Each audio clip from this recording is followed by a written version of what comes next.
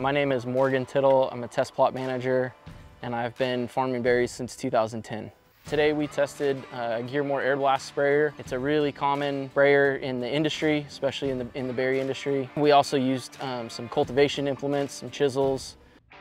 I think some of the features that the Monarch tractors have as far as, fleet management and, traceability and tracking and that sort of thing, I think are absolutely incredible.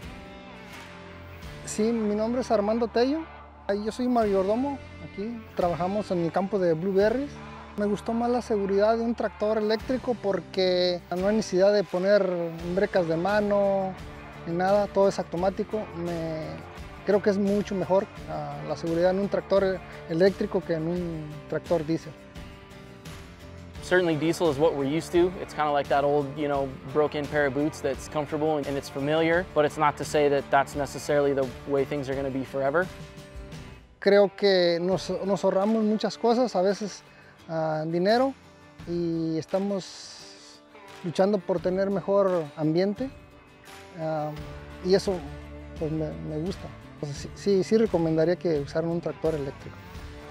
With Monarch, as far as the customer portal, I can pull that up on an iPhone or track that tractor in the field instead of having to be there and physically see it. I think right off the bat, something like that is going to be huge.